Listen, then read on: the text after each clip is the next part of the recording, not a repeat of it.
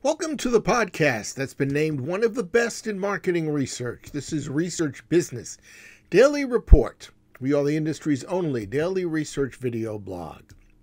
And we're made possible by our exclusive community at the crowdfunding platform patreon.com/RBDR. I'm Bob Lederer, for 25 years, the respected voice in market research.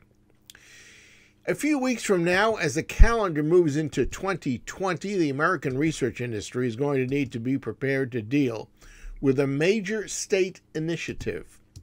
In California, the California Consumer Privacy Act, or CCPA, following in the footsteps of the EU's GDPR, which was inaugurated in 2019, is structured to impact research companies and users in that state. However, because of the size of California, its population, and the number of research businesses in the state, CCPA must be understood for its clear implications on the research industry in the other 49 states.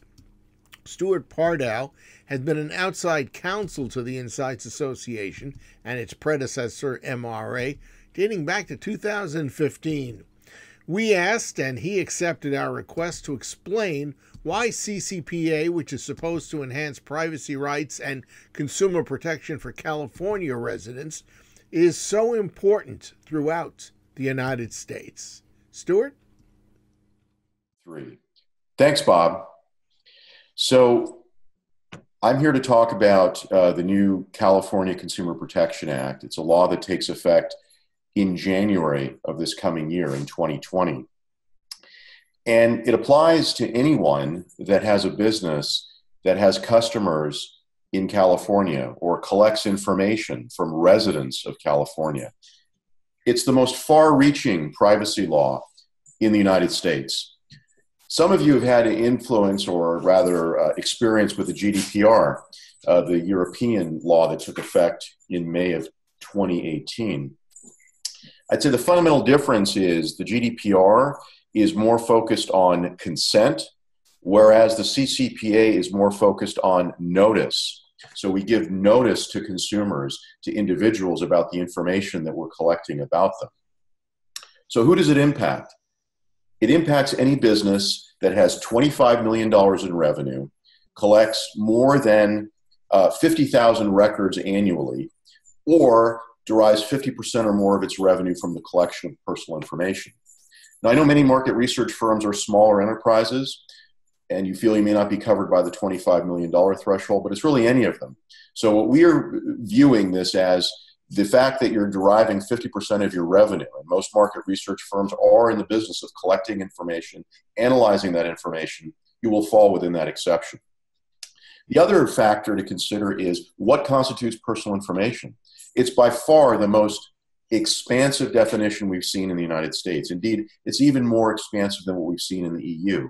It covers IP addresses, browser information, along with the usual sort of things that you would expect, like name, address, email, that sort of thing.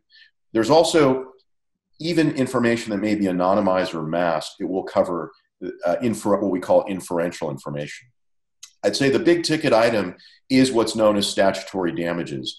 There is a data breach component. If there's a data breach, you are subject to very substantial penalties ranging from $100 to $750 per record.